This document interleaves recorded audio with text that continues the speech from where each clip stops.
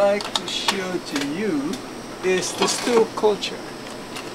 A very, very common specimen ordered in the lab. In the stool culture, we're using different types of media. We're going to start McConkey, as what you already know. And here again, for stool, we're looking for Salmonella and Shigella. Salmonella and Shigella do not ferment lactose. And so, in this case, since they do not ferment lactose, you'll see them as colorless colonies, not pink colonies. In other words, this culture, this stool culture, does not have any Salmonella or Shigella. Then, besides that, we use what we call a Salmonella Shigella agar. Salmonella Shigella agar has also lactose in it. And not only that, it has ferric chloride in it that turns black if you have Salmonella. The colonies will literally turn black in color. And of course, Shigella is going to be a non-lactose fermenter, so it will be colorless. And Salmonella most of the time will turn black because of the hydrogen sulfide production. The next is the blood agar plate. We just use the blood agar plate for organisms like Aeromonas and Vibrio. Like Vibrio alginolyticus grows very well on a blood agar plate. Looks like pretty much like Pseudomonas. The next one that we're using is also the XLD agar. Xylose, lysine, the desoxycholate.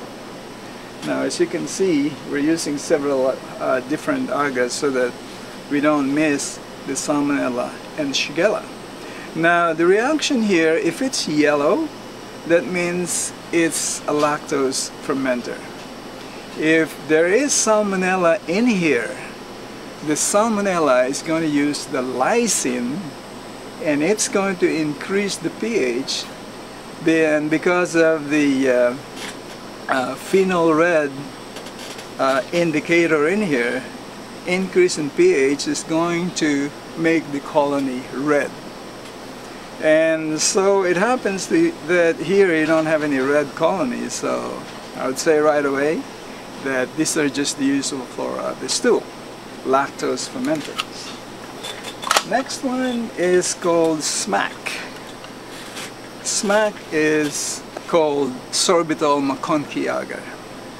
Sorbitol McConkey agar works pretty much like McConkey, except instead of lactose, it has sorbitol.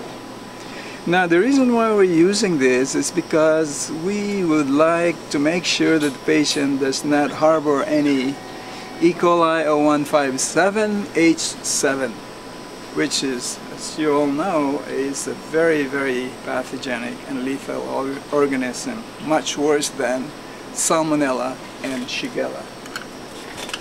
The E. coli 0157H7 will produce a colorless colony on the SMAC. The other E. coli will be able to. So what you're talking about is the gut flora will ferment the sorbitol. That's why you have the gas that you're talking about. Together with the stool culture, we're also inoculating the stool in what we call GN broth. GN broth is enrichment and a selective medium at the same time. After inoculating this, we incubate it in the incubator at 35 to 37 degrees. Then we subculture this, because if there are some Salmonella or Shigella in here, what happens is Salmonella and Shigella overgrow the rest of the Enterobacteriaceae just after 8 hours maximum, and after that the Salmonella and Shigella will be overgrown by the ordinary Enterobacteriaceae. Gram-positive organisms will not grow in the GN broth. After 6 to 8 hours of incubation, we subculture it into a McConkie agar and a Salmonella Shigella agar. So that if there is something that we miss from the original stool culture, we're not going to miss it from the GN broth. So you amplify the number. We amplify the number.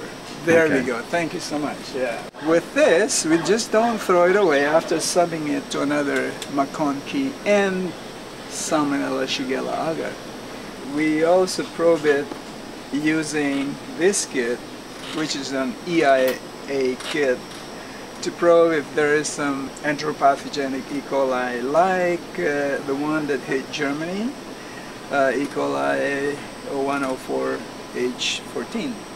So another part of the stool culture is this agar, which is called the Campylobacter agar, and it's pretty much like a blood agar, but it's not. This has a lot of nutrient that will support the growth of Campylobacter jejuni.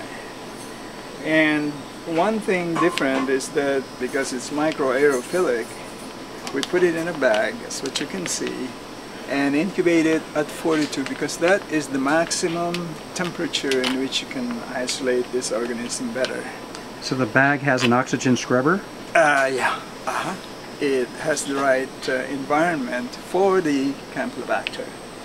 The growth of Campylobacter. And so that concludes the stool culture.